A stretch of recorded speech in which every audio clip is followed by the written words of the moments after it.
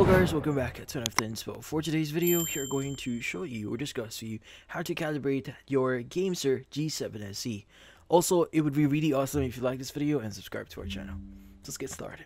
So you might be wondering how to exactly calibrate your GameSir G7SE.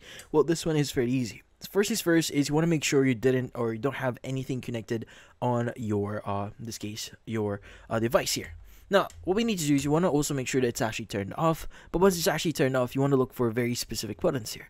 Now, first is going to be the view menu and going to be the Xbox button. So it's going to be this three buttons that you see here. Now, what you need to do is you want to press these three buttons together at the same time. And while you're holding these three buttons here, you want to connect your USB-C cable into your controller. Now, once you plug your USB-C cable in here, you should see the light on top of the Xbox button here starts flashing.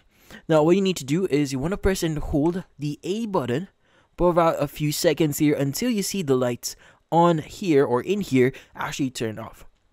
Now, once you've actually turned off the lights here via pressing the A button here, what you need to do next is you want to press these specific these specific buttons here, which in this case is going to be the trigger buttons here that you see at the front or at the in this case bottom side of your controller. Now, you want to go and press them 3 times slowly. So in this case, you want to go and just press them once at the same time, then second, and then third.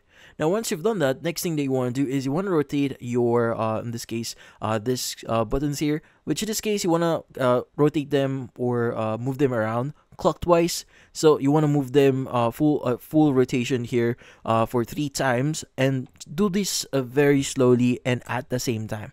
But once you've done that, you want to go ahead and just basically plug in your USB-C cable again, and that should actually do it. So you could just basically plug it in, then plug it out again, and just basically start using it as you would. But in this case, that's about it. Hopefully this video was able to help you like and subscribe to NF the Inspo. Thank you for watching.